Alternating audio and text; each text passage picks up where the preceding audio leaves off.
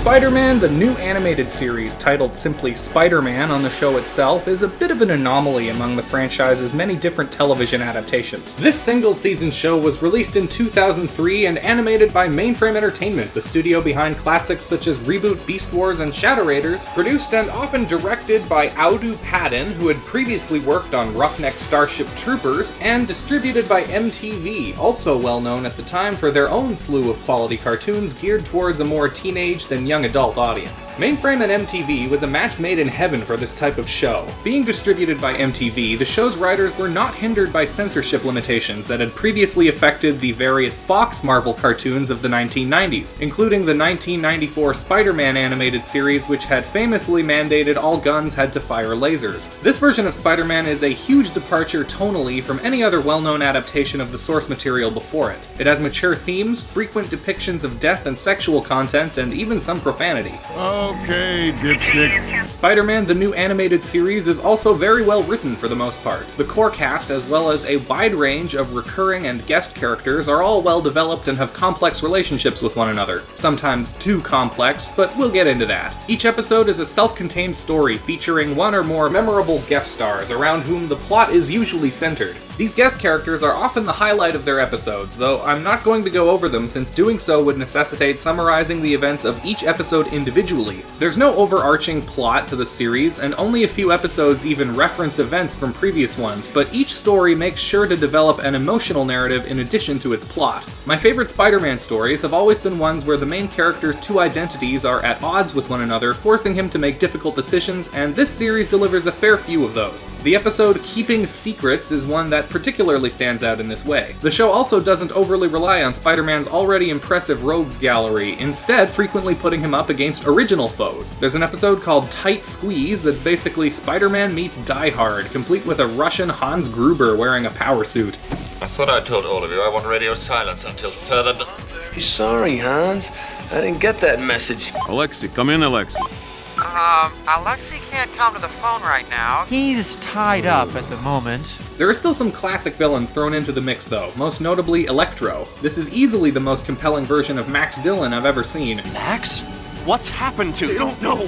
They don't understand. His story is similar here to what it was in The Amazing Spider-Man 2, though this version of the character completely puts that other one to shame. Come to think of it, this show's version of the Lizard also puts the Amazing Spider-Man version to shame. Not that that's hard or anything, I just thought I'd point it out. The show was originally set to adapt the Ultimate Spider-Man comic series, a then fairly recent reboot of the original comic attempting to reach new demographics. Plans changed, however, for Spider-Man the new animated series after the massive success of the 2002 Hollywood Spider-Man film directed by Sam Raimi. The show's focus shifted to reflect the new film's continuity, despite Ultimate Spider-Man's creator, Brian Michael Bendis, having already been brought on to write and produce. To this end, many elements from the movie's story have been incorporated into the show, such as Mary Jane Watson and Harry Osborn being positioned alongside Peter Parker as a trio of main characters. The story picks up about a year after the end of the first Spider-Man film. Peter, Harry, and MJ are college students and best friends, with Harry and Peter rooming together in a ridiculously expensive-looking Manhattan apartment. Harry also mourns his father's death, which he blames on Spider-Man, while Peter and MJ are stuck in a will-they-won't-they sort of relationship.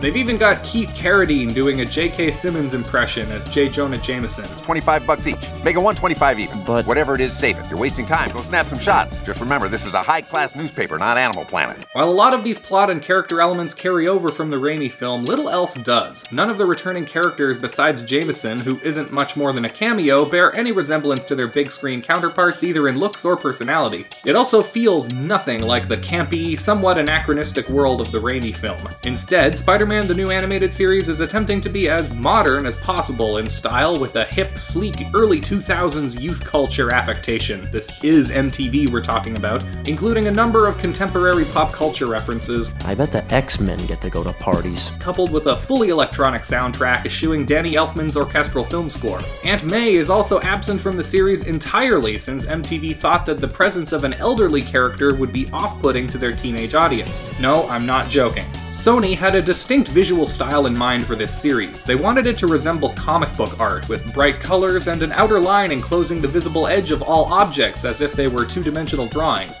To accommodate these requests, Mainframe Entertainment had to rework several conventions of the animation style from their previous projects. As trailblazers in the field of CGI animation, they'd always done their best to emphasize the 3D elements in their work, while now they found themselves tasked with making objects appear more two-dimensional, like traditional cell animation. They'd done something similar once before in an episode of Reboot's 4th season, attempting to emulate an anime aesthetic, though the technique is far more refined here.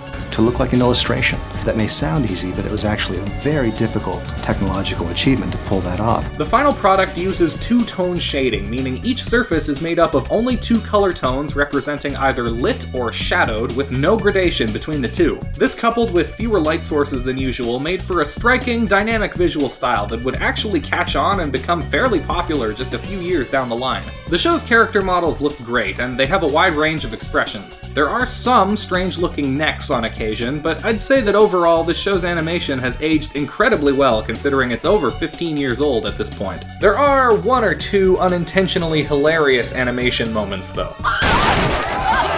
A combination of motion capture and keyframe animation was used in order to easily lend the characters natural-looking body movements through motion capture, while still being able to animate superhuman or highly acrobatic feats through keyframing, as had been done on Mainframe's earlier projects. Spider-Man's kind of a dream for an animator, an action animator to work on, because he goes to extremes. The fact that he's not expected to be human, he's expected to be superhuman, gives these guys license to really push things. And it is a cartoon, so you get away with things. I mean, you push them, you snap them, you stretch them to the extreme. This series honestly has some of my favorite Spidey movement in the entire franchise. Action sequences look great and have a fantastic flow to them. They blow the Raimi movies' action out of the water. And it's CGI for that matter. The cast of Spider-Man the New Animated Series is riddled with celebrity cameos and guest roles, including, but not limited to, Stan Lee, of course, Keith David, Tara Strong, Kathy Griffin, Jeremy Piven, Michael Dorn, Jeffrey Combs playing a mad scientist, which is awesome, Michael Clarke Duncan reprising his role as Kingpin from the Ben Affleck Daredevil film that came out earlier that year, and Rob freaking Zombie as Dr. Curt Connors. Court threw out my case. Someone pulled strings.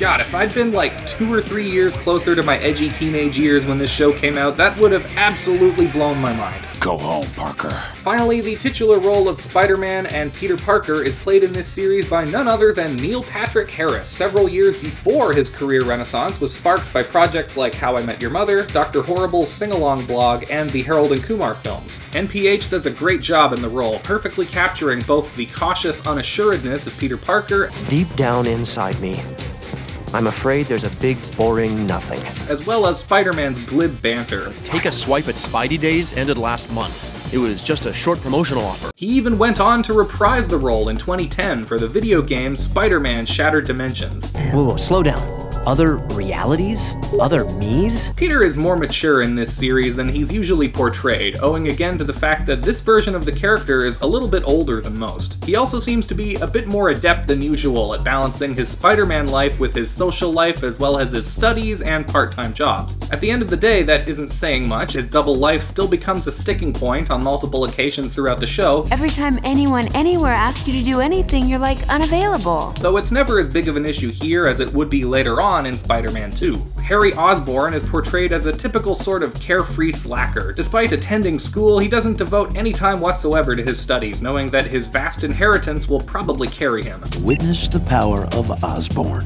Instead, Harry spends most of his time chasing after the ladies, though he is forced at times to confront the legacy of his father and his hatred of Spider-Man. I actually think this inner conflict of Harry's is handled much better in this TV series than in any of the Raimi films, where his demeanor oddly seems a lot more cartoonish than here on the actual cartoon. Mary Jane, on the other hand, doesn't fare as favorably as Harry. Most of her character revolves around her complicated relationship with Peter, which is extremely scattered and ill-defined. Do I have some kind of weird pheromone that shouts out to Peter Parker, "Run away! Run away!" MJ. Look, I don't know anything about pheromones, but this is probably not helping your case. Actually, if there is one aspect of the show that I don't really care for, it's the romance. Chiefly because the writers can't seem to get anything about it straight. While the events of each episode concerning Peter's love life make sense in a vacuum, when you watch them all in a row, none of it lines up at all, appearing to swing wildly from episode to episode. The word I'm looking for is consistency. Okay, so the film takes place right after the first Raimi film, right? Which concluded with MJ confessing professing her love to Peter and Peter rejecting her. It's been a while though, things can change. The first episode of the series shows the two of them kiss like it's no big deal while they're just hanging out on the couch with Harry, but then in the second episode, Peter's suddenly all, "Aw, gee, there's no way a girl like her'd be interested in a guy like me." I'll tell you, for a smart dude, you can be pretty clueless sometimes. But then in episode 3, they're back to kissing once again, and at this point, both characters are interested in pursuing a relationship with one another. Thanks for letting me do that. Not a problem. Except later on, in the 6th episode, he meets a new girl, an original character created specifically for the show named Indy, who Peter has much more in common with than he does MJ. Indy has dreams of being a news reporter, which fit perfectly in line with Peter's dream of journalistic photography. Work with me and we'll both go to the top. Were you about to ask me out? I'm pretty sure that's where I was headed. Then the answer is yes. This kicks off a confusing and inconsistent Betty and Veronica-style love triangle subplot that lasts the remainder of the series and never gets any kind of payoff. Two women, both into Peter. If he plays his cards right. Nah. Ultimately though, as big of a fuss as I seem to be making out of this, it really is a pretty minor complaint in the grand scheme of things. It kind of feels to me like maybe the show's individual scriptwriters just weren't coordinating well enough between one another what the status quo of the romance subplot was going to be from episode to episode. There's no 2-for-1 special, Petey. There isn't?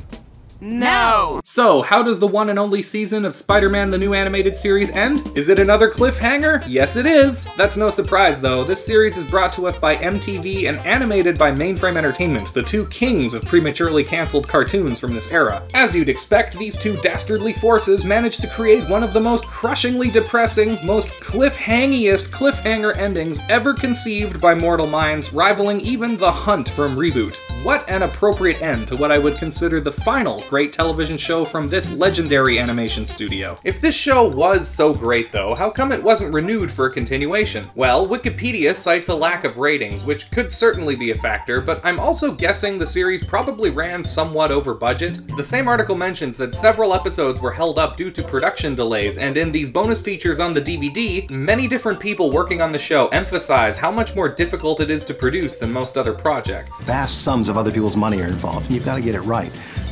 If you do it right, they let you do it again.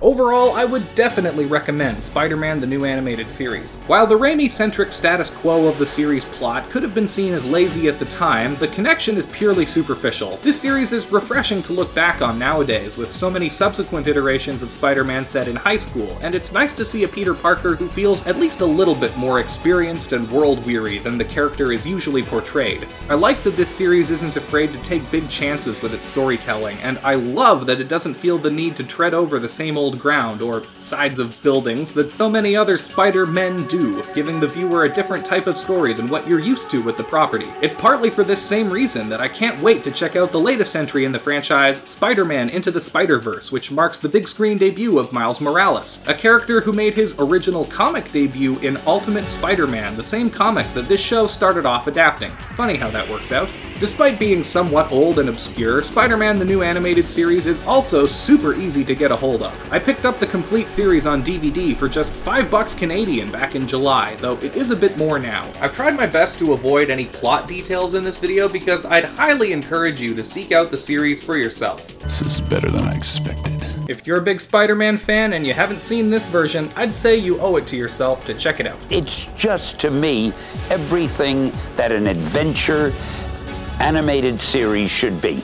Thanks for watching. If you enjoyed this video, you could help me out a lot if you'd hit the like button, subscribe for more like this in the future, and ring the bell to make sure you catch the latest videos, like these videos up on the screen. Drop a comment down below with your thoughts on Spider-Man the New Animated Series, and also let me know what's your favorite version of Spider-Man and why. Thanks very much once again to all of you for watching, and take care.